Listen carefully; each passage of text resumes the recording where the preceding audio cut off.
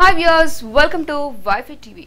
అతనొక నియంత అని, క్రూరుడు అని, ఇంకా మరిన్ని అయితే హిట్లర్ ఉదయం లేచిన దగ్గర నుంచి హింసకు పాల్పడుతూ అదే వ్యసనంగా ఏమీ బతకలేదు అనడానికి ఆధారాలు ఉన్నాయి.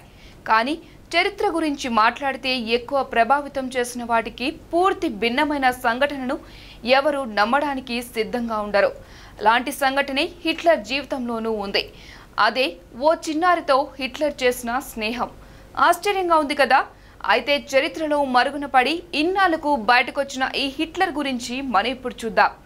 హిట్లర్, చిన్నారి రోజా వీరిద్దరి పుట్టినరోజు ఒక్కటే. ఆ సారూప్యతే వీరిద్దరిని మరింత దగ్గర చేసిందని చెబుతారు చరిత్రకారులు. ఫోటోను వేలం వేసిన బిల్ పానా గోపులస్ చెప్పిన వివరాల ప్రకారం 1933లో హిట్లర్ పుట్టినరోజున రోజా తన తల్లితో కలిసి హిట్లర్ ఉన్న బంగ్లా దగ్గరకు వెళ్ళింది.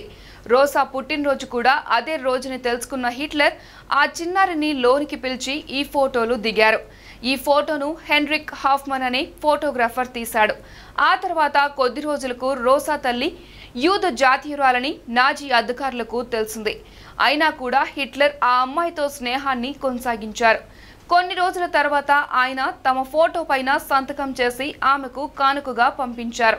1935-38 మధ్యకాలంలో హిట్లర్కు రోజా కనీసం 17 సార్లు లేఖలు రాసినట్లు చరిత్ర చెబుతోంది.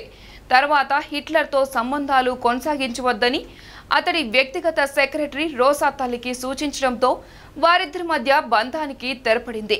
కానీ హిట్లర్కు అది నచ్చలేదని, తన చిన్న ఆనందాలను కూడా కొంతమంది దూరం చేస్తున్నారని ఆయన వ్యాఖ్యానించినట్లు హిట్లర్ వాజ్ మై ఫ్రెండ్ అనే పుస్తకం రాసిన హోఫ్మన్ చెప్పారు.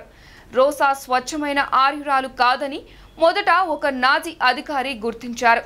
ఆ తర్వాత రోజా, హిట్లర్ దూరమైన కొన్ని నెలలకే రెండో ప్రపంచ యుద్ధం మొదలైంది.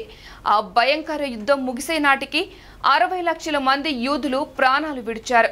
యుద్ధం ముగిసే సమయానికి రోజా కూడా ప్రాణంతో లేకపోవడం విచారం. 1943లో 17 ఏళ్ల వయసులో పోలియో కారణంగా ఆమె మ్యూనిక్లోని ఒక ఆసుపత్రిలో కన్నుమూసింది. Please subscribe. Please like and subscribe. Hi, this is Priya Warrior. Do subscribe to Y5tv. ఈ వీడియో కనుక మీకు నచ్చినట్లయితే లైక్ చేయండి, షేర్ చేయండి, సబ్స్క్రైబ్ చేయడం మాత్రం మర్చిపోకండి. Please subscribe to Y5tv.